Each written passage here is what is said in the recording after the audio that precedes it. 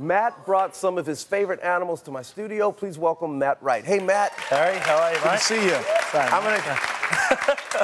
you. You do know I'm a piano player. Yeah, well. That's why my hands are in my pockets. You're holding a massive animal right there. Yeah, so this one's your American alligator. So that's an alligator, American alligator. Yeah. So this one's from over here.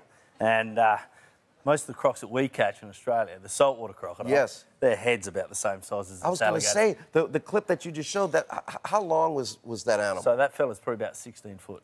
Unbelievable. Yeah. And how big will this animal get? So these alligators will get to about 14 foot. But the difference between these guys and what we have in Australia is they're not quite as aggressive as a saltwater crocodile. Okay. And majority of the time they'll live in fresh water. Yeah. Is he aggressive enough to take off my hand? Yeah. Oh, yeah, definitely.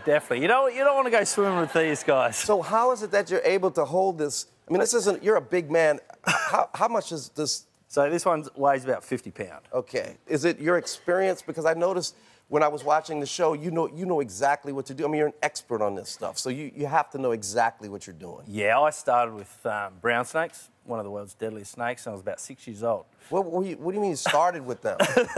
That's I used to catch them at home, bring them home. Mum would not like it too much and try and kick me out of the house with the snakes.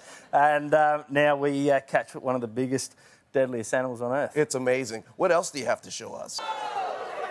See, I'm not afraid. I'm not afraid. It's just, I'm afraid. Yeah. You hold, this one's a little womer. It's the second deadliest in the world. Come on, man.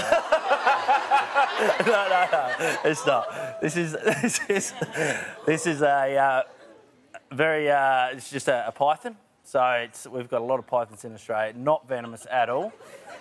Okay? No. Yeah. So that's a striking position that it's in there. I mean, how do you know? How do you know that this animal's not going to hurt me? You read the animal and you hope like hell that it's not going to bite you right now. I don't like the word hope.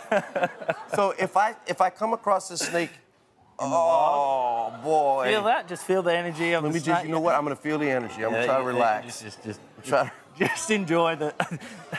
So if you come across these guys in the wild, you keep on your same track and they'll deviate. You don't want to go playing around with them too much. My heart is racing. I don't want to be like this. I don't want to feel like this. I'm trying to... What can you teach me to prevent me from feeling like I feel right now? It's just time with the animal.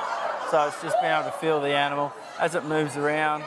And over time, you understand the animal and you get used to it. I started at 6, so you got a few years to catch up. Help! you take. Oh boy! Oh. But beautiful snakes. Seriously, I don't think I've ever been that scared in my life. Really? Because what could this animal do to me? No, harmless. Oh, thanks for telling me now.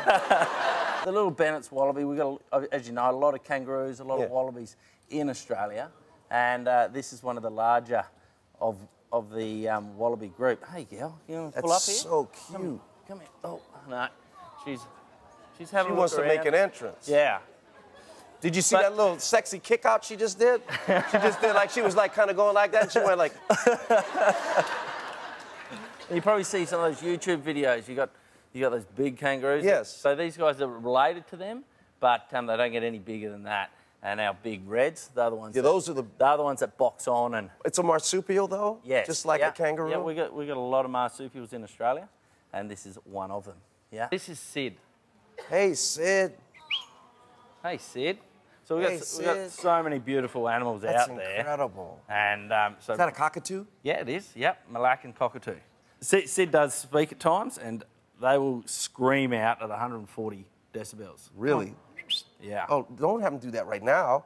Okay. Hey, Sid. He's not. Is he going to scream loud? Speak. Come on. That was so loud. There you go. That was so loud. Oh, I hate you so much, Matt Wright. Matt Wright, you're handsome, but I don't like you.